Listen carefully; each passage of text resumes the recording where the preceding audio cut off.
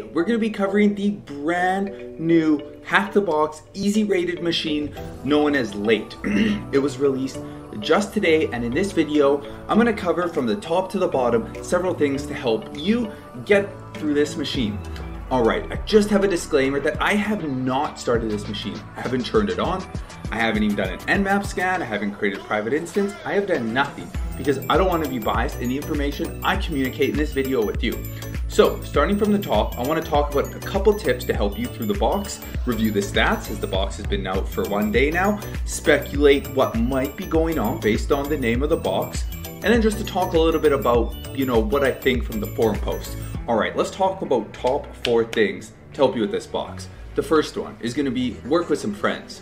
So whether you got cousins, neighbors, family members, your partner, colleagues, people in your local study or peer group, work with them if you can. Because let me tell you, when you work with people on a Hack the Box machine, it really brings the morale up, it motivates you, you have someone to bounce ideas off, and it's generally a lot more fun. Second tip, use the Hack the Box forums. Generally the community is very helpful, and if you ask, you shall receive more often than not.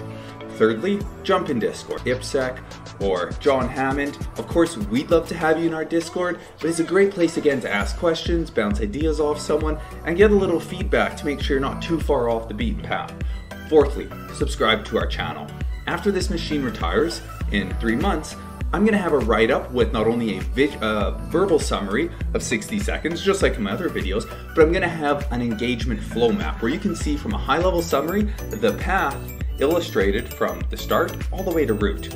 Alright, let's go ahead and review some of the stats for day 1. So we have a machine rating of 3.8. So I can almost guarantee you what this means is the machine was CTF-like and had some type of custom exploitation that the general community didn't entirely like, because quite often machines with higher ratings tend to have more real-life like experiences. So if we jump over to statistics, we'll see, of course, that the box is heavily rated towards CTFs and custom exploitation.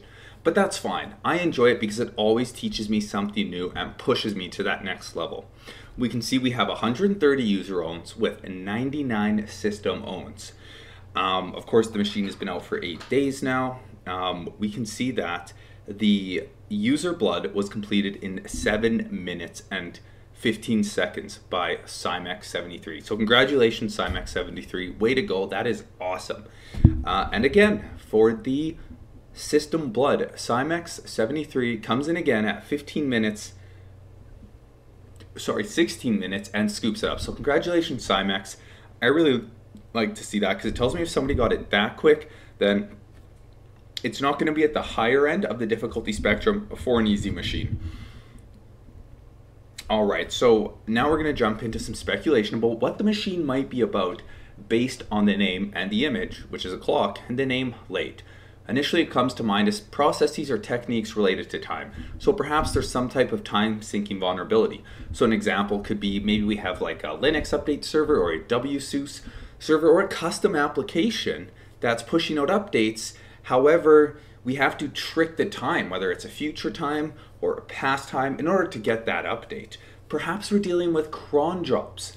Cron jobs often deal with timing because they run every so often. So perhaps we need to know when a cron job is running, and again, maybe we even have to trick the cron job to running in the future or running in the past. What if this was an SQL injection challenge and there was some type of timing involved where perhaps a table was being loaded with entries and we had to quickly get in there and reveal those entries before they were cleared out per se because a process exited or there's a back-end script. Maybe this is even to do with race conditions. I kind of doubt it. Those are a little difficult. But my last thought would be some type of Kerberos clock synchronization. I also know there's a Hack the Box machine called Kronos, which I believe did deal with some type of domain time offset. Alright, let's talk about the forum posts here. So in the forums, we don't have a whole lot of activity, but there is some talk about the domain. So we of course know there's a domain here, and that kind of sets off some bells and light bulbs to do with time sync issues. You know, there's some mention in the forums about uploading files in different formats. So clearly there's, you know, some type of website where we're uploading information and we're trying to either get a web shell, maybe we're trying to use local file inclusion to cat files on the back end, maybe we're just using command injection, or we're just trying to remote code. You know, that's kind of where I'm at with this machine. I'm really looking forward to getting into it. I'd love to see all the viewers in our Hack the Box channel so we can work on this together. Thanks everyone for tuning in. See you in 3 months in the final write-up video for the Hack the Box lathe machine. Good luck.